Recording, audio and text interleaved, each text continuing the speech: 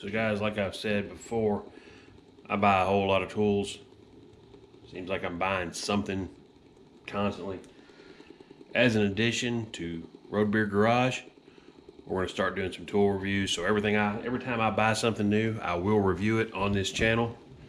If it's something you guys don't want to see, please leave me some comments and tell me stop this. You don't want to see that, you want to see the truck.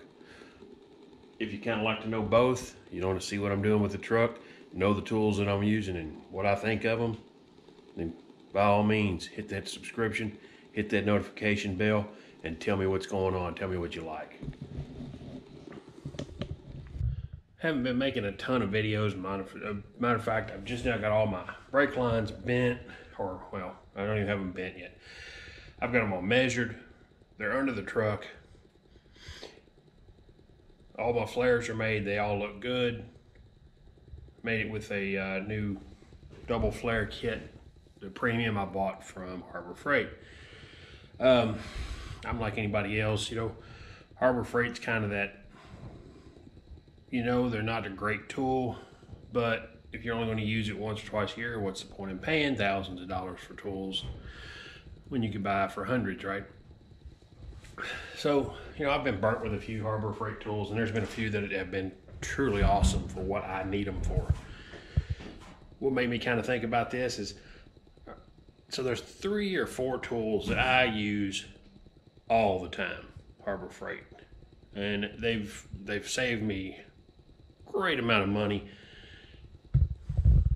And one of them I haven't purchased too very long ago, and that is this 12-ton press, which I've mounted on a toolbox, and it's kind of got stuff all over it.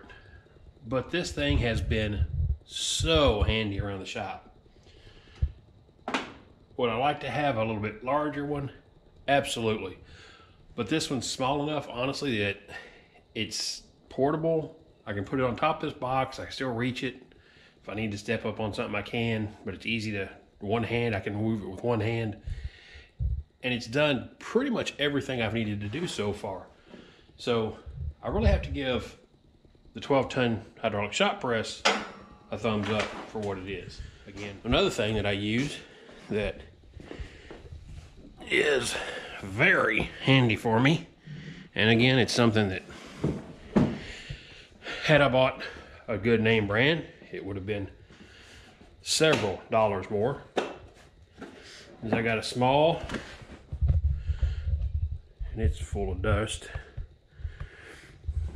4-ton porta power kit. You know, it comes with several different adapters, so you can spread with it. The spreader came in handy as hell when I was doing my leaf springs. Everything in this kit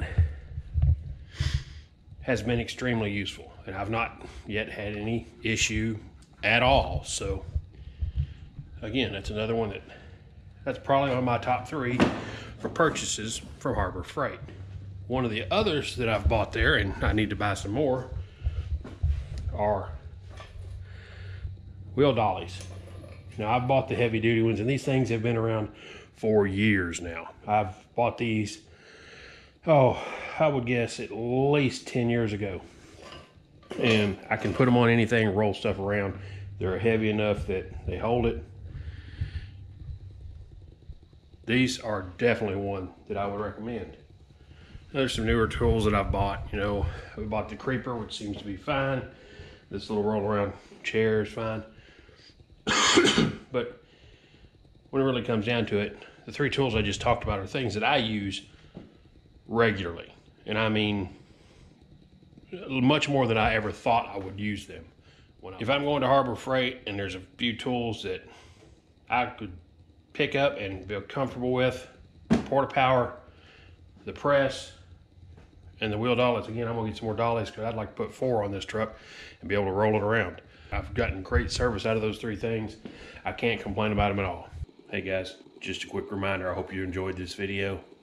As always, subscribe, notifications, leave me a message.